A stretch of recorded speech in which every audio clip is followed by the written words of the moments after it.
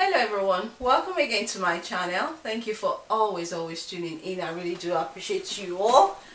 Today I'm going to be having a chat with you guys, and today we're going to be talking about our side hustle, or well, it could be anybody's main hustle, side hustle, main hustle, just hustle. We're going to be talking about that today. I've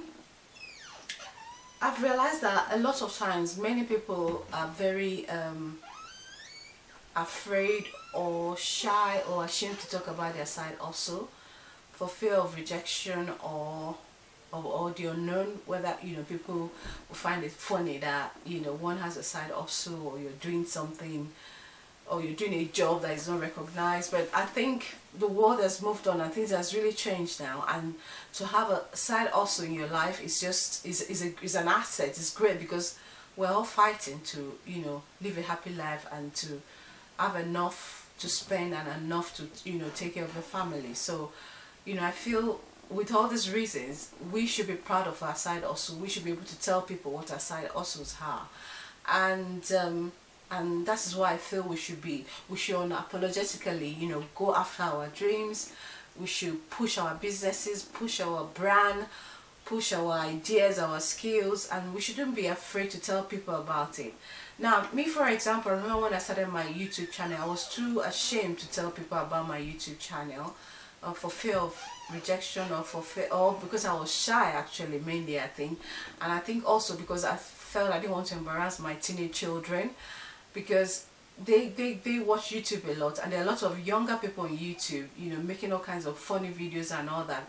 But I wanted to do something more creative, but at that I was still very shy to tell people about my channel, so as not to embarrass my kids. But I've come to realize that it's not about them and it's not about me too. It's just about doing what is right. And I believe what I'm doing on my channel is just sharing my ideas, being creative, and telling people how they can actually do things without necessarily spending too much money.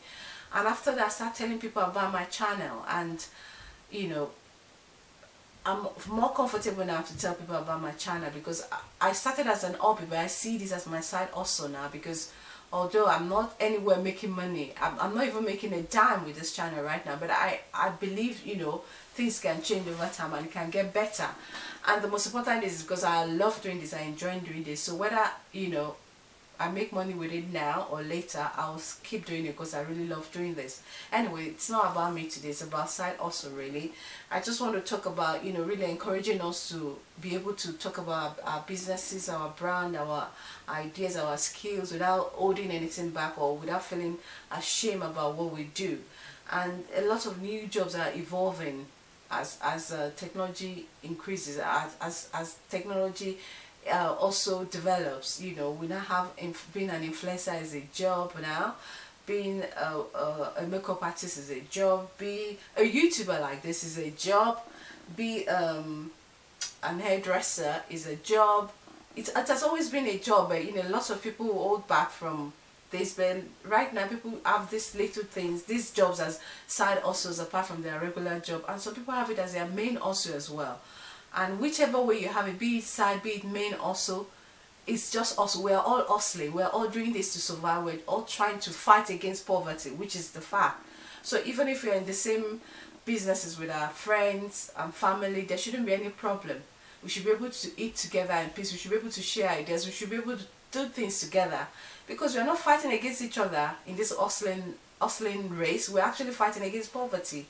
So I think we should be a lot more proactive with our, telling people about our businesses. But we have to be very tasteful about our approach. We have to be tactful. We have to be intentional when we're telling people. We have to show that we really enjoy and believe in what we're doing, our hustle, in our business, in our brand. So we should be able to talk about it with enough knowledge to convince whosoever we're talking to. And we should always remember that whatever dream we have about our skills or business or side hustle, we should do everything to keep it alive. We should do everything to make it prosper. It's just like saying, if you sleep with your dream, you wake up with a purpose. We must have a purpose for our skills. We must have a purpose for our dream. which in turn turn into our also our brand, our business. We should be able to be proactive about it and be able to talk about it and know about it more. And we should also be fearless about it. We should not be embarrassed about it. And one important thing is that we should not be afraid of failures, because failures will come, disappointment will come, all sorts of things will come when you're still trying to build your brand, your business. All sorts of some businesses will fail, some also will fail. Don't let it discourage you. You try another one. All kinds of things will happen. You just need to be able to stay on top of things and make things work, make things happen for you. Now you will face challenges also, building up your business, building up your brand, but learn to turn your challenges to opportunities, because challenges will always come, but make the best of every opportunities. And don't be afraid to fail. You're going to fail. If you don't fail, you don't learn. So when you fail, you learn from it and you get better at it. So don't be afraid to fail, because you know, it's from failing you will get to better yourself and better your business as well. Yes, I haven't said this, guys. Your business, your brand is your life. You need it to survive anyway. So why are you afraid to talk about it? Why are you ashamed to talk about it? Come on, make that noise so loud that we hear you all over the world. Sell yourself, sell your business, sell your brand in a good way. You know, be tasteful about it, be tactful about it. Don't let your approach, you know, come across as being desperate. But you know, there's still other better ways you can tell people about your brand, your business. You know, you can tell people about your hustle, and they will support you, and you know, things will work out.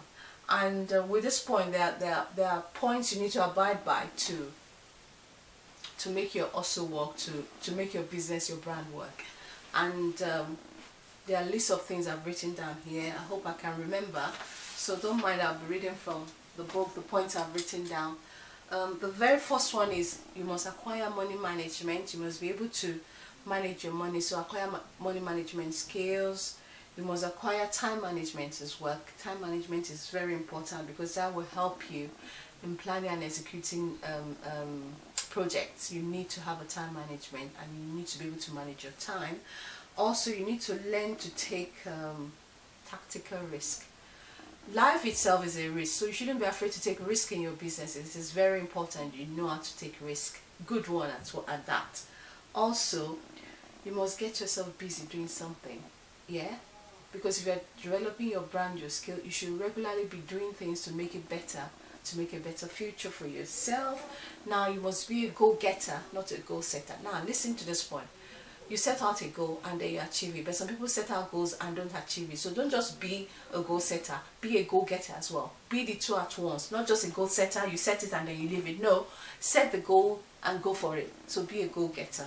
Now my next point after that is that you shouldn't do dirty businesses, please guys. It doesn't pay.